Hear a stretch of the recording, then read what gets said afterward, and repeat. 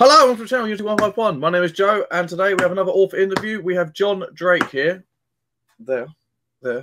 We're going to talk about 3 of his books, and then we're going to talk about his other projects, how he got into writing, the contacts, and then we'll be done. So let's do it. John, tell me about your first book. First book, which is Making Man. Go! No pressure. First book, Making Man, available in all good websites called Amazon. This is a story of, they're all comedies. So this first one I wrote in 2018, or finished it in 2018. This is the story of a Neanderthal engineer named Cobble. And he invents lots of things for his tribe. They don't appreciate anything that he's done. They don't like his modern thinking. And so the upshot of this is that he disappears and goes off on an adventure with his sidekick called Bones, so named because he's tall and thin. And they go off in search for more like-minded people. So they go off looking through, they go through mountains, all kinds of adventures across plains, and they end up in a forest called Nutty Woods. And they find what is ostensibly like the Cro-Magnon people, who all talk in a terribly, terribly posh English accent, and they're all called Campbell and silly names like that. And they're all terribly posh, and they can't fend for themselves, so their numbers have been dying out. So they kind of embrace Cobble and his engineering ways, and they find ways to hunt and do all kinds of things like that. And it's just a bit of it's a bit of an adventure story. I think one review said there was an element of The Hobbit in it,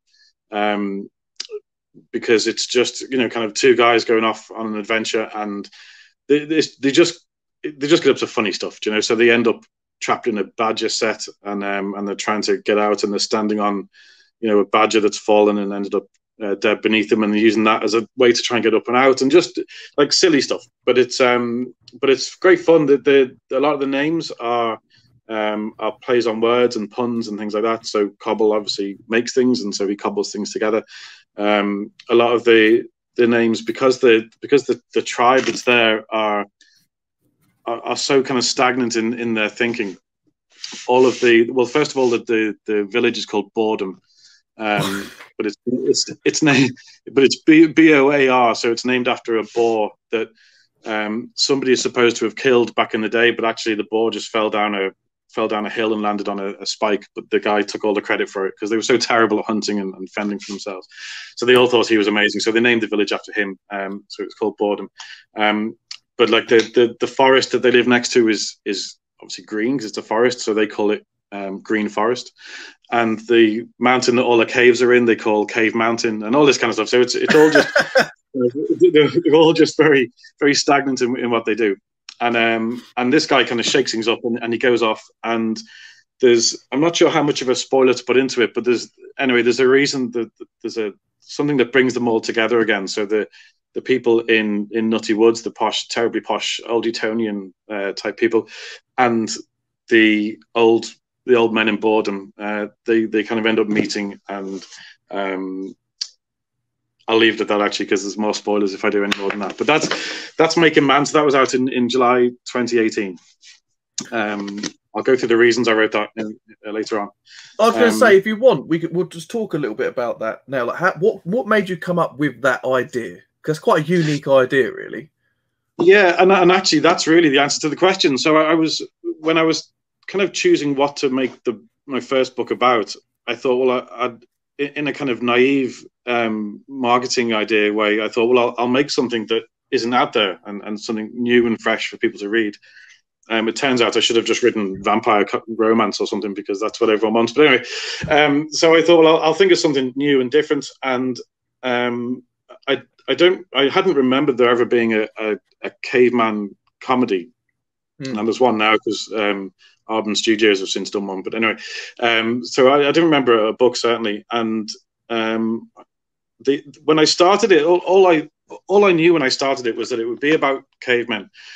And then I thought, well, I'll make the premise a little bit quirky, so I'll make him something that the Neanderthals aren't famous for, which is for their engineering. Now, they may well have been very good at engineering, I don't really know, but they're not kind of famous for it. So I thought, well, I'll make him an engineer, and that'll be a quirky juxtaposition. And that was all I knew when I wrote the first line. That was all I knew, and I just started writing it, and I put the character on a rocky outcrop for once. It's very difficult as well, because when you're writing in kind of prehistoric times, there aren't too many reference points to use as analogies and things. It's quite tricky. But anyway, I sat him on a rocky outcrop, and I thought, well, I better describe the scenery. So I had the green forest and cave mountain and things like that, and the great grey plain, because it was quite big and it was grey, and that then in turn gave me the idea for the rest of the tribe being so unimaginative, you know. So that's plain folk. Yeah, exactly. Yeah, exactly. So, and that was when I started writing it. That was quite literally all I knew about the story. So, I just started writing. So I started him writing about these inventions he was making, and then I thought, well, they're not going to really, appreciate his inventions. So that set a bit of a dynamic between him and the tribe, which in turn led to him leaving. And even as I'm writing it, and he's leaving the tribe, I don't really know what's going to happen to him when he does leave, or who he's leaving with, or anything. And I just kind of laid the tracks of the plot as I went along, and it just kind of morphed into what it is now. So it was just, it was great fun to write, and it's just kind of a nice gentle story with a bit of wordplay in there. One of the reviews said it was storytelling they were missing. It's kind of just an old-fashioned story, a bit like The Hobbit. It's just with fewer dragons, but it just kind of meanders along, and there's just fun in there with the wordplay and the comedy that's in there, and the wit, and it's just a light-hearted kind of summer read. I would say, it's that kind of a feel to it, really. No, sounds very good. Sounds very interesting. Next book, let's do it. His second book. Okay. Why don't you have a drink? Have a drink first. Relax. No pressure. So it's gin. Yeah. It's not gin. You should probably say it's like 10:30 in the morning. It isn't gin. It's water. Okay. So the next one is Cheating Death. And again, the same kind of principle. When I was thinking about making Man and thought, well, cavemen comedies haven't really been done before. This is a comedy, or actually very much more of a satire, really. So this is a satire set during the Black Death of 14th century Europe, which is a famously jovial period in history.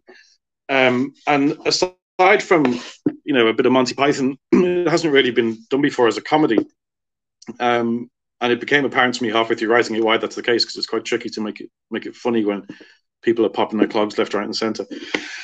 But basically, this is a story of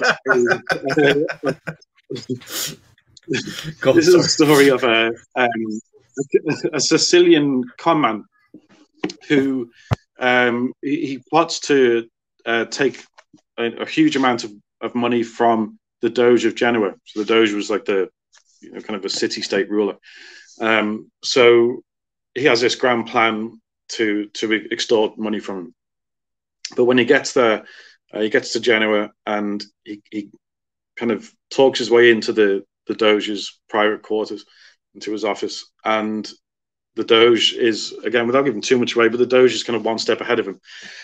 And the con man, Niccolo, he makes up a story of a plague rising in the south.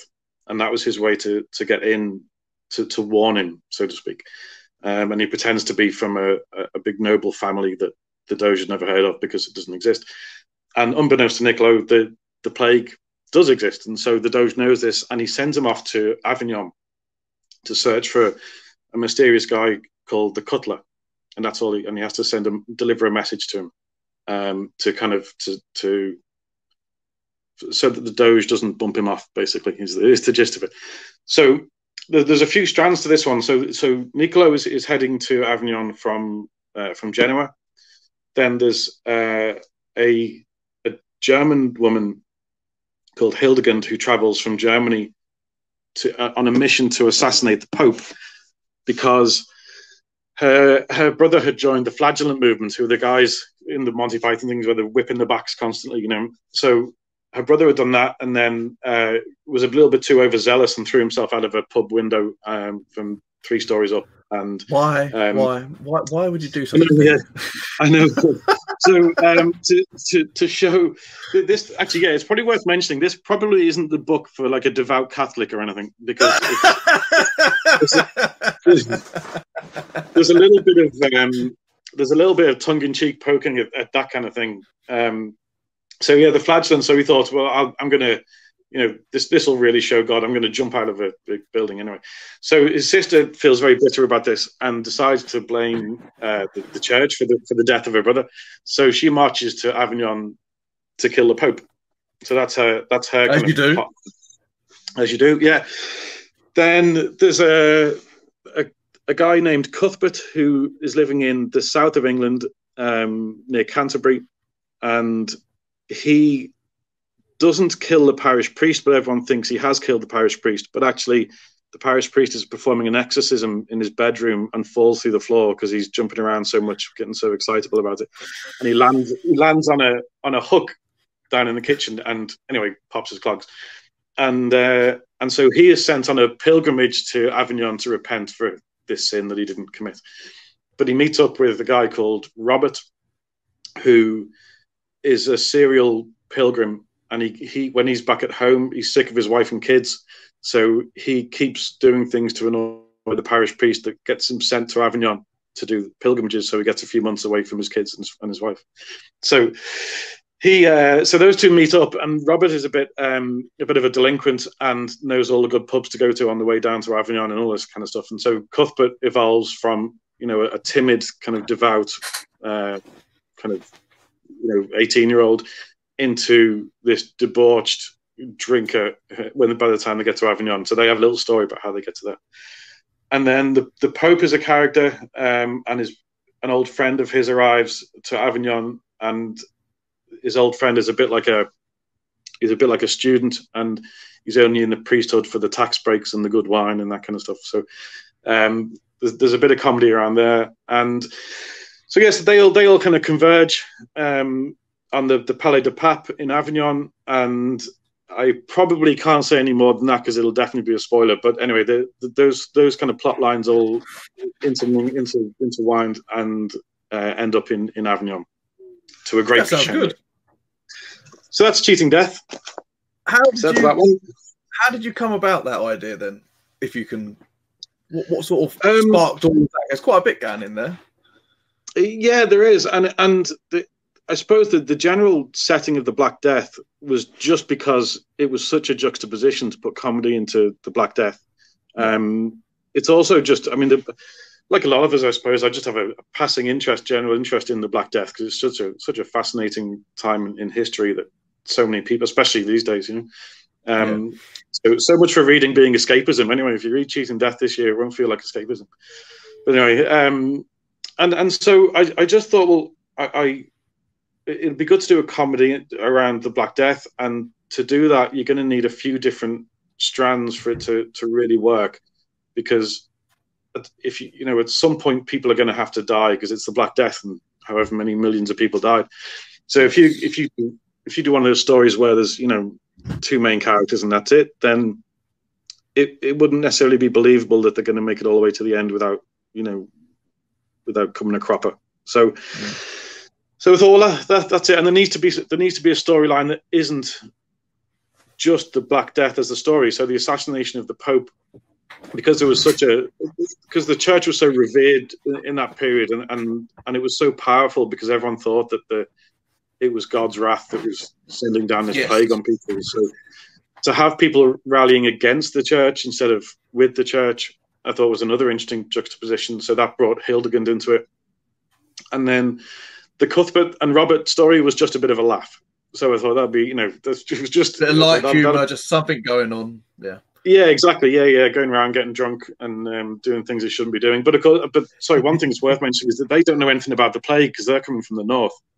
So they're just meandering down, happy as Larry, having a great old time, and suddenly get smacked in the face by this plague. So, so that was it. Really, it was just that book took me the least amount of time to write, and in my opinion, anyway, is of the three that I've finished so far, that's the best written book and the most kind of complete story and complicated story that works,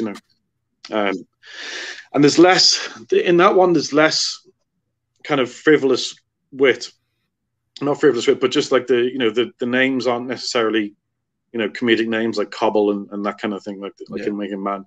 It's more the scenarios are unusual, so people who are supposed to be on a pilgrimage getting drunk instead. That's the humor as much as anything, So a different kind of book, but it was. I think it was 10 weeks from start to finish, which is, I don't think I'll ever write a whole book in 10 weeks again in my life. But that was that one. So that's Cheating Death. That was out in 2019, last year. Cool. The photo actually on the front is my brother took the photo, and it's a church in Wilmslow, in case anyone's interested. So and that's the Palais de Pape, which is the building that was around during the Black Death. And it's still around today. So there you go. Little fun fact for you there. No, that's good. More the merrier. I don't mind. Let's talk about your third book then. Let's get on to we're on to your last one. Let's go. Yeah. So this is Killing Chance. This is the story of Genghis Khan. Another comedy again, because Genghis Khan isn't really associated with comedy particularly. I've noticed you try and lighten up bad times. That's a lot of these, you know what I mean? Because being a Neanderthal, it's probably not quite a good time. Lots of death and being eaten. Black Death, not really a nice time. Lots of death, and you're trying to lighten it all, which is quite good, really. Because I like it. I think I'll have to do one by 2020 then, won't I? I'll have to do some kind of comedy. Yeah. Go on then. So Killing Chance. Hear this book then. Do it. Yeah, so this is Killing Chance. It's another satire about Genghis Khan, and the story. Actually, well, first of all, the reason I picked Genghis Khan is it's as simple as that. I'm a fan of Con Eagledon, and he did the Emperor series, the Emperor series for Julius Caesar, and the Conqueror series for Genghis Khan, and it's effectively just his life story done in a novel, really. So I've got a passing interest in that, as I did with the Black Death. So I thought, well, that's something I have an interest in and is an untapped resource for comedy, as a lot of things are, really. So and again, I looked for a juxtaposition that we could put in there in terms of the plot. And Genghis Khan is famous for, I don't know the number off the top of my head, but there's a percentage of everyone in Europe having being descended from Genghis Khan. I think it might be like 2.5% or something have his DNA running through them. So I decided that I would do it so he had no children at all and no heir to the Khanate. Oh dear. And which is utter nonsense, because he could take his pick. But so that's what I did, and so I had just a few characters called Stan and Jockey, and this was definitely more frivolous than Cheating Death. I obviously finished Cheating Death and thought, I'm not doing something like that again. I need to lighten it up a bit more. So Jockey is someone who, obviously the Mongols were famous for being great horsemen and archers, and Jockey is excellent on a horse but a terrible aim. So he couldn't shoot anything with his arrow. And Jockey, it's Jochi, which is important to note, because it's obviously meant to read as a jockey, as in a horse and jockey, and he's great with horses. But actually, Genghis Khan's actual son, or one of his actual sons, was called Jockey, Jochi. So anyone who happens to pick it up and knows something about Genghis Khan will see that. And there's a kind of a mystery running through it where you don't know who the heir to the Khanate is. So you find out that there's one out there, and the person doesn't know they're the heir. So there's a bit of trying to work out who it is and who it isn't. So and there's a few little kind of red herrings for people who know a bit about Genghis Khan, which is fun to put in. So anyway, there's a band of three guys, Jockey, Meki, and Stan, and they are sent to a Jin city, so an ancient Chinese city, really, to do a reconnaissance mission, so Genghis Khan can go and burn the living daylights out of the city and take it for himself. So Genghis sends his human resources manager to go with them to this city, And again, I thought just the idea that Genghis Khan had a human resources manager I thought was too funny not to put in. So so he's in there, and he's an old kind of learned man, and he's going with these three kind of misfits off to this ancient Chinese city. So they go in, and they have a bit of a caper around there, and they're trying to, do a reconnaissance mission without looking like they're doing a reconnaissance mission. And then while they're away, Genghis discovers that he has an heir. So he finally has a chance to, to secure his legacy, I suppose. So then he goes after them with the whole Mongol horde and tries to get into the Jin city to rescue him. But this one is definitely more kind of more lighthearted and more it's just a bit of crack, and like Genghis Khan has claustrophobia.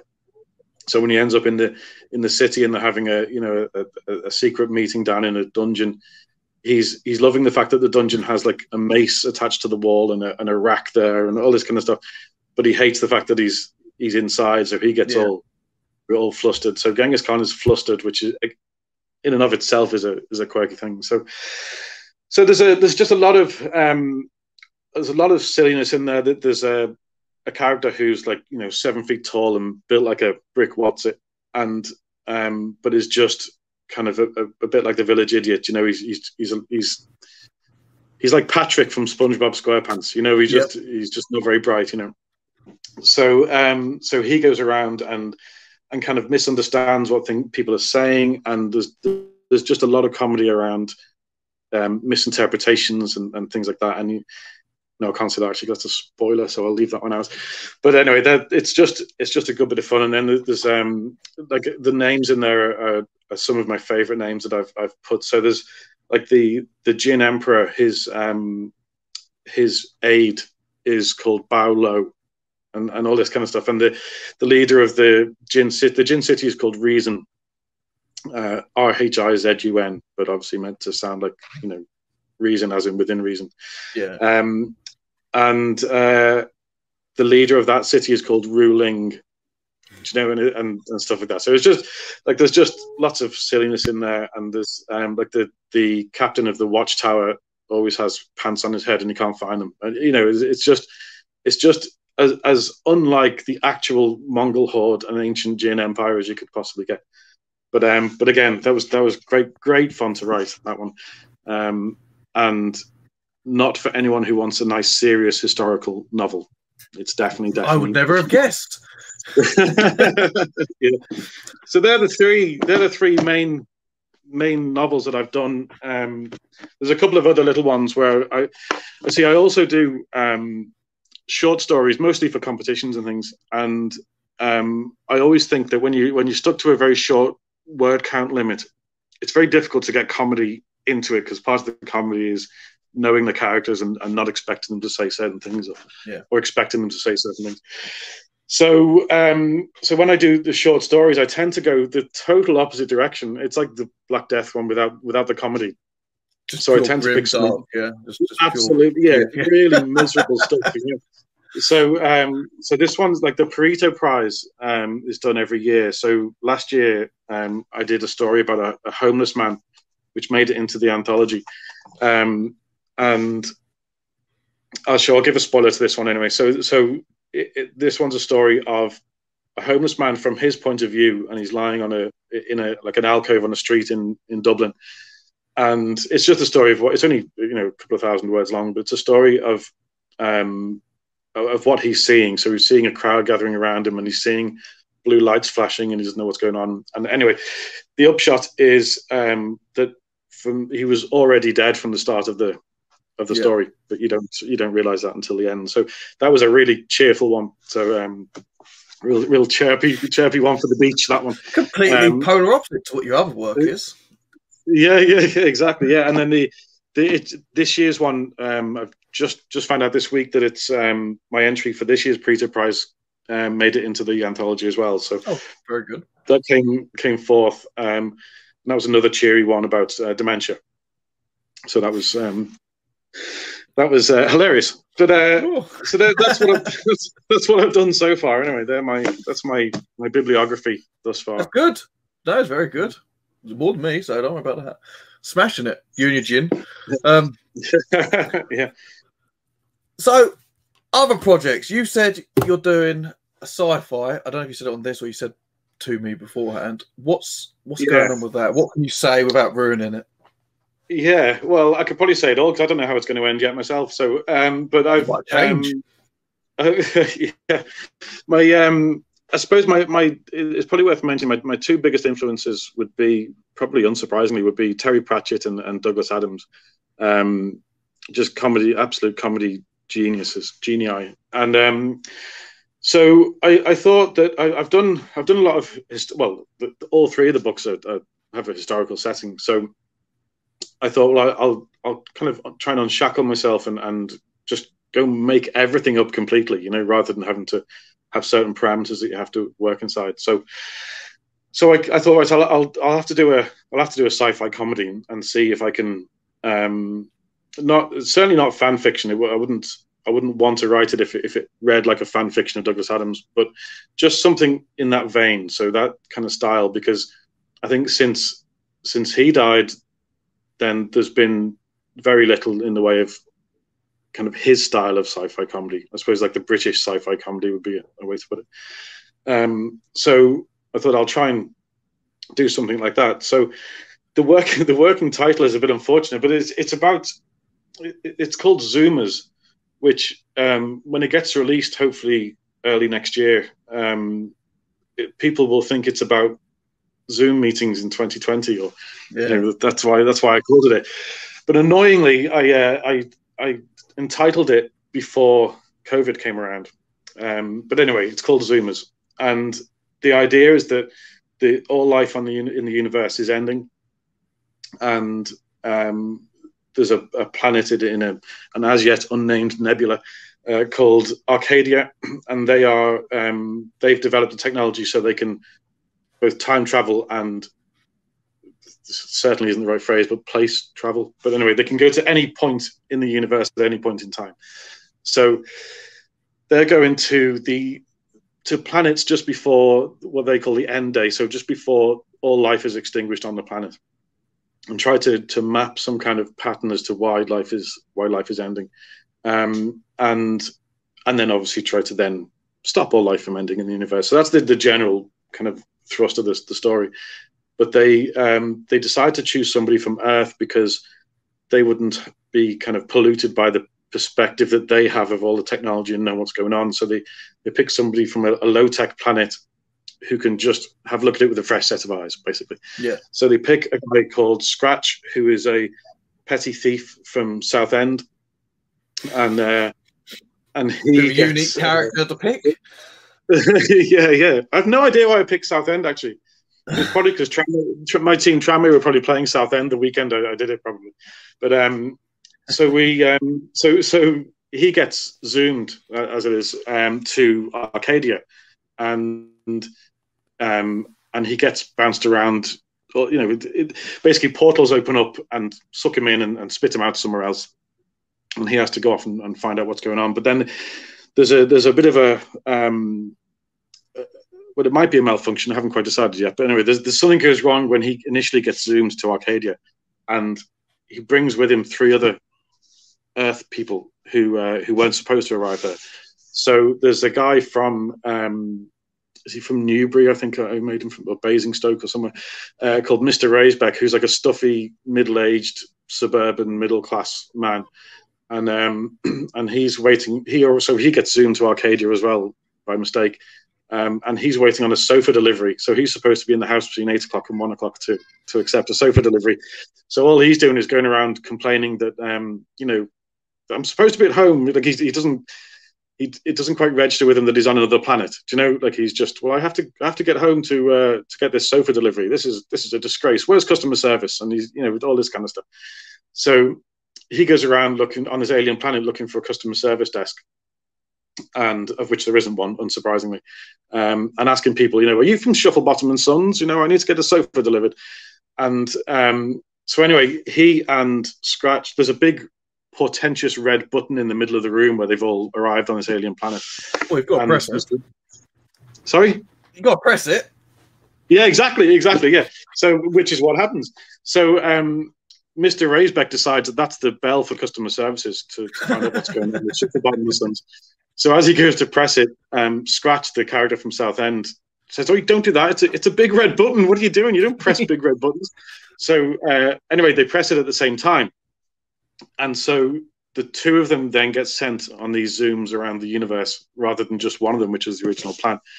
So that sets off a chain reaction of silliness, really. So they end up going to all kinds of different planets. They end up in Victorian Southend on the day of the first ever Grand National, and just lots of silly stuff. And then you end up in futuristic Southend. Anyone from Southend should definitely read it.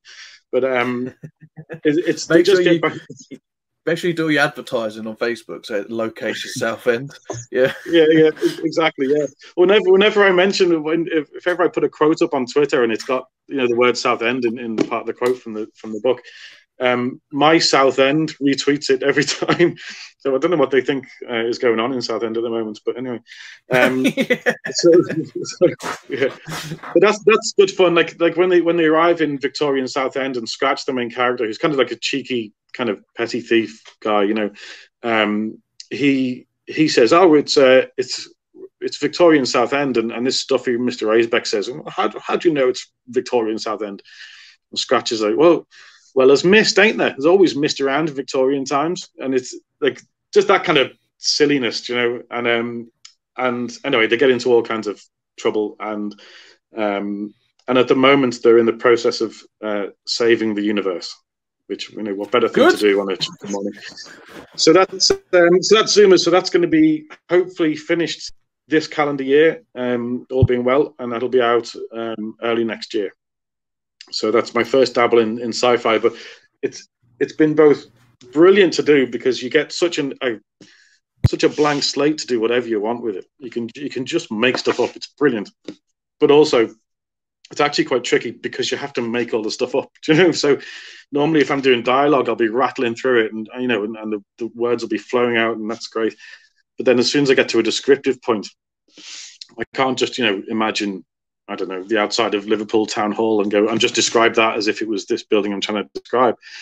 You have to just make it up completely because it has to be something from an alien planet, and it's so different. And you end up sitting there kind of just staring at the window for long periods of time. So it's been tricky on that side of things, but yeah, exactly. Yeah. Well, it can't just have four walls, it's that kind of stuff. So it's been tricky, but it's been great fun to be able to just do silly stuff. And it's okay because it's sci-fi, and you can just make it all up. And I think sci-fi lends itself so well to comedy for exactly that reason, that I'm surprised there aren't more people doing what Douglas Adams did. Obviously, maybe not to his standard, but I'm surprised there aren't more people like me doing what I'm trying to do. But I think it's worth doing anyway because we all need a bit of a laugh. Yes, I agree, and it sounds interesting too. What other projects have you got? Have you got any other projects you're tinkering with? Because obviously this is what you're doing now. Have you got anything else you kind of like the idea of or something? Well, so yes, sort of. I turned the first kind of few segments of Zoomers I turned into a screenplay for a pilot episode of a sitcom. Kind of, I suppose, Red Dwarf style, would be that kind of an idea. So that's been turned into the first one into a screenplay. So hopefully that's going to get out there and see what we can be done with that.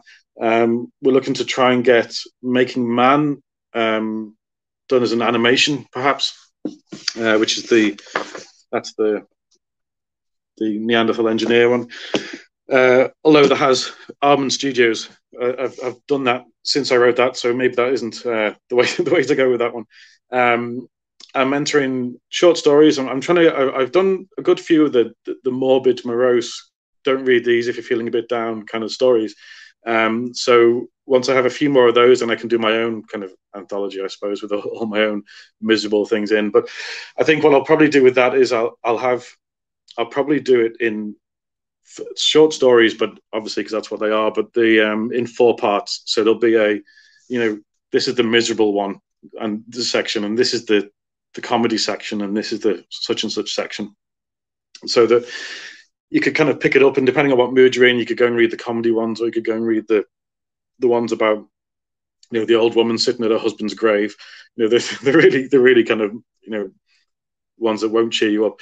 So I'll hopefully have a collection of short stories for that, and then probably, depending on the success of Zoomers, and the feedback for Zoomers so far, of the little bits that I've put up online, has been on, pardon the pun, but it's been on a different planet compared to the other 3 that I've done. So I'm hoping that Zoomers is going to be, you know, a big hit. I'm proud of what I've done of it so far, and it's the funniest I've been in a book so far. So hopefully that'll do well. But if it doesn't, then, or even if it does, perhaps, I think I'm probably going to do an Easter Island comedy next, because I think there's been 1, maybe 2 novels set on Easter Island. Certainly not a comedy. They're always I think one's a romance and one's a war one, I think. I'm not sure. But so I might do a comedy for Easter Island, because that has a bit of scope, and that's something I definitely have an interest in, is Easter Island. I love the mystery of that place. So I think they're probably the next ones. But I suppose it all depends how Zoomers goes. I'm so kind of focused at the moment on trying to get Zoomers finished, because I'm getting impatient because I know it's good. So I just can't wait for it to get out there for people to read. And you know, it got an honourable mention. I did a shorter version of it and sent it into the Writers of the Future competition in America, and they got an honourable mention there. So it's, you know, it's not tripe. Do you know, like there's some merit to it. So, and I'm really proud of what I've done of it so far. So I just want to make sure I get that right. I want to make sure that it's not just, you know, oh, it's a good book and I've hit the word count. Do you know, I want to make sure that it's the last third of it is as brilliant as the first 2/3 have been so far. So so that's really where I'm focused at the moment, is just trying to, you know, get that done.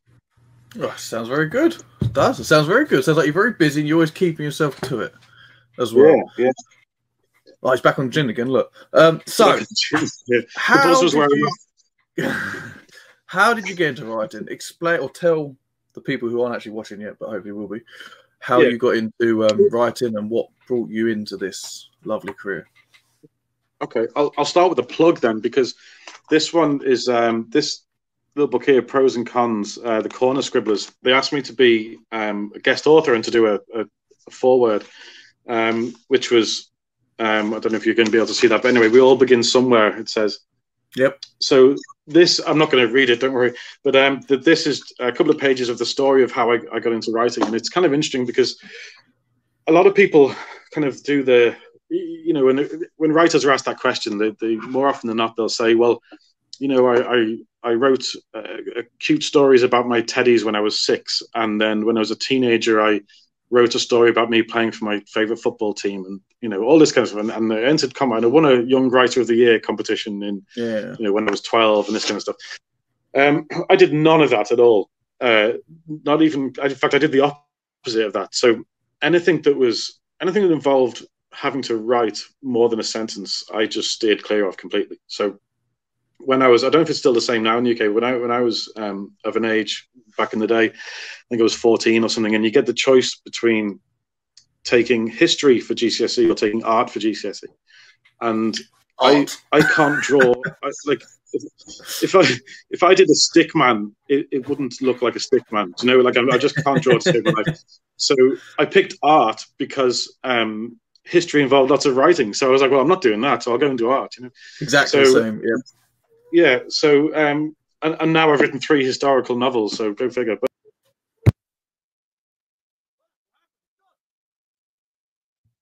he's gone. He died. Oh no. I'll try and bring him back. Hang on. Hold on. He's back. Hello? I'm back. He just vanished. What happened there? I don't know. It's like, I pressed my mute button. That's it. I've had enough. Yeah, that's it. I pressed the mute button because the kid was making some noise. Just as I pressed the mute button, you disappeared. I was like, ah! I don't know your fault. There. It's your fault. Yeah. I'll take the my mute button. Killed you off. Don't worry. Continue. This was going on bloopers as well. It's amazing. I love it. Where were we? You were talking about art during. So, what was the saying? So, yeah, that's all that. Stick. That's right. Who doesn't talk to an author and talk about drawing stick men? So anyway, so I stay clear of anything to do with writing. So I dropped history GCSE, and that was that. And then like the only thing what I put in that forward there is when I went to work for an insurance company in Liverpool, and in like a big call center, and people would. Actually, it's kind of at the start of email, which is kind of how long ago it was. And I know I don't look more than 21, but and people would ask me to kind of write a letter of complaint to some company that they'd been let down by or whatever, some poor service, and they'd ask me to just kind of word it for them. And I used to love just trying to pick the right word so that it was kind of ambiguous enough when it needed to be, and it was forthright enough, and they couldn't wriggle out of it if I'd picked a certain word, and all this kind of. I used to love just messing about with the words and just making it watertight for them and sending it off. So you like destroying the people. That was that, and people used to say, exactly, and I would. Like people would say, look, people always say this to people like me, and they would say, "Oh, you should write a book," and it's so much so it's a cliche, isn't it? Oh, you should write a book. So I used to go, oh, yeah, I should, and then never did anything about it. And then I got to 40. I turned 40 in 2017, and now I think it wasn't like a midlife crisis, like, oh my god, I'm 40, I have to achieve something. But it was just coincidence. But anyway, I got to the age of 40, and for whatever reason, I thought, maybe I'll just start and see what happens. So I kind of potted around and came up with the idea of making Man. And I remember writing the first line, which I won't try and find out, but the first line is that I wrote, anyway, not the first line of the book, is the sun rose like an almost too heavy balloon. And I thought, well, that's quite good. That's a nice line with a little bit of comedy in it, and that's fine. I'll just do another line, and I just another line. It turns out actually that line about the balloon is inadvertently almost entirely plagiarized from Terry Pratchett, but I didn't realize that at the time. But anyway, so and then I just did another sentence, then did him sitting on the rocky outcrop, as I said earlier, and named the places, and then came up with the try, and I didn't stop enjoying it. I think that's what it was. So I just kept adding lines here and there, and just potted around. Didn't really think. I probably didn't really think that it was actually going to end up being a book. I thought it would be a little pet project for a couple of weeks, and then it would get saved on the computer and never to be seen again. But I just kept going, and I just enjoyed it so much, and it was so much fun. And then when I got to a point where I thought, hang on, this is nearly finished. This story is nearly actually all tied up in a nice, neat bow. I thought, oh, this is great. So anyway, I looked into self-publishing initially. I queried, obviously, and sent it around to places, and then came up with this. Found a guy to do the cover art.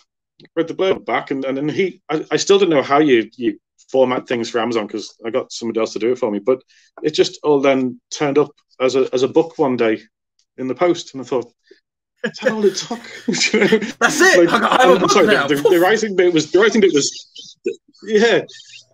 But like the writing bit was tangible, and I knew what I was doing, and it was okay. There's a lot of work, but it wasn't hard work. It was enjoyable work, But then, I kind of waved a wand at someone else, and this just appeared, and I thought that's great, It's amazing. So I did the same with Cheating Death, and then Three Ravens Publishing picked up the two of these while I was writing Killing Chance.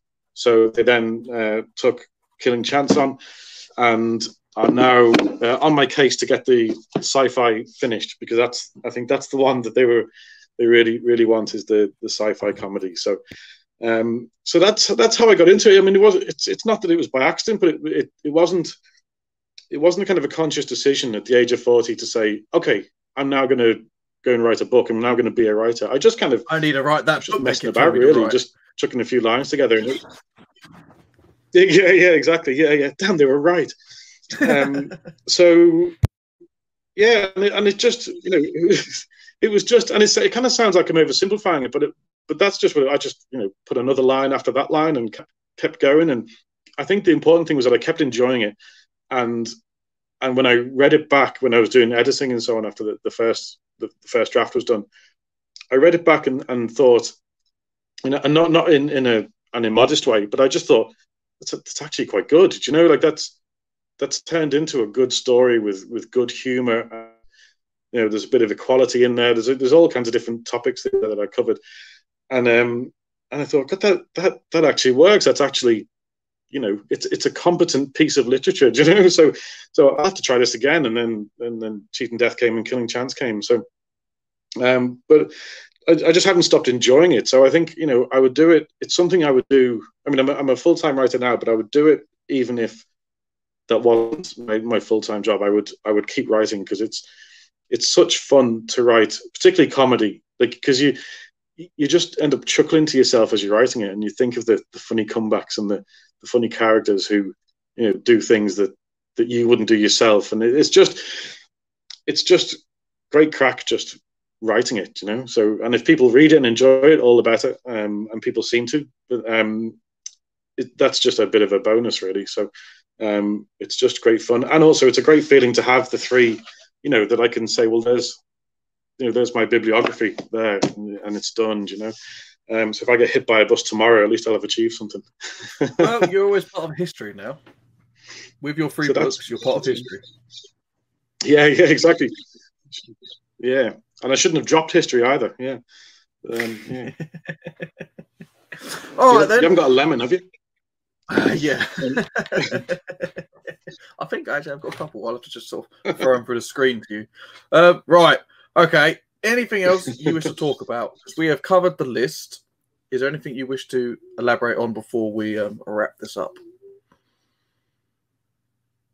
I don't think so. I think the only thing is if somebody stumbles across this video and thinks, you know, they say they haven't written a book, they're not sure if they can, just like, and I know this isn't supposed to be a big motivational video for aspiring writers necessarily, but just start writing. Like, you just the way you write a book is to start by writing one line, and that's literally what I did. And I wrote one line.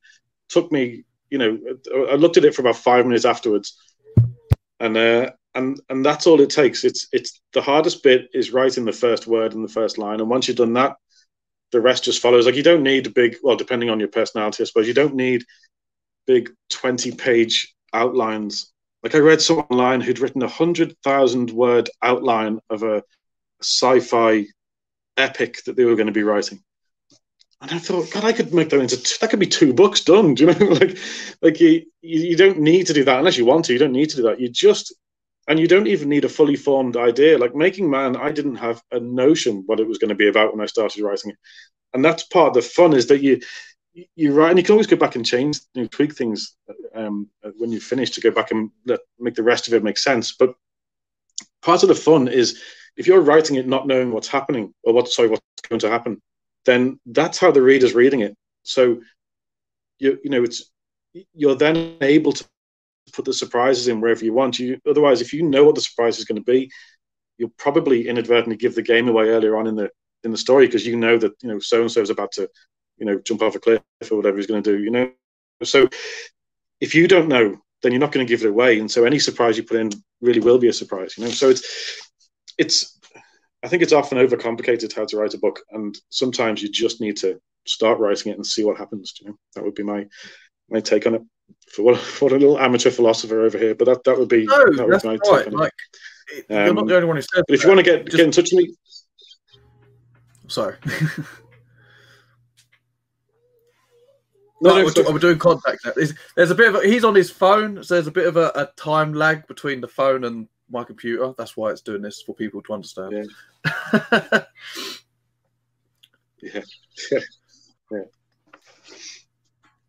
All right, cool. All right, well, so will I do contacts then? Yes, go on and do your contacts. We will put this in the description, but he's going to say it, and then he's going to send me over his contacts as well. So go do your contacts, and then Send the contract. What contract? Contract. Pen. Okay, so you can get me on Twitter at johndrakewriter. It's gone very laggy now. Here we go. But anyway, I'll steam on anyway, right? So you can get me on Twitter at johndrakewriter. You can get me on Facebook at author John Drake, not to be mistaken with the other John Drake who does pirate swashbuckling adventures. And if you feel the need to email me, you can do it, johndrakewriter@gmail.com. And you can get all of my books on Amazon or through the Three Ravens publishing website. And keep your eyes open for Zoomers coming early 2021. Perfect. Lovely. Thank you very much. Good. Hope everyone enjoyed the video. Thanks, Joe. Yes, I'm going to say goodbye. I'm going to say, yeah, that's it. That's my goodbye. And I'm going to exit now. That's it. And then I always edit stuff because sometimes when I'm doing a video, like a kid walks in or a kid walks in on your side, because I was doing a few with someone else, and like the kid just sort of walked in and the guy's like, I'm doing a video. Go, go. And I had one. It was late at night. I was doing Chris Kennedy and was doing a video, and then my son just walked in. He's like, open door, was like, Dad. And I'm like, 1 minute, I'll be back in a minute. I had to run off, and then his legs were hurting, so I had to go wake my partner up. She's asleep, so she's then angry because I've woken her up. I'm like, I'm in the middle of an interview. I kind of need to go back doing the interview. You know what I'm saying? It's just, yeah, it's just complete chaos. Hello, oh God, say again. Sorry, go on now. I'm just go on. No, it's all right. I'll cut it all out. It's fine. You just ruined the intro. It's all right. I know it's a blooper. That's what I do. This happens. I have bloopers at the end of the video. So you're a blooper now. You've done it. Right, let's do it. I can't know what I was going to say now. Damn it. That's it. Oh, drop the pen. Hello, welcome to the channel, Unity 151. My name is Joe, and today we have another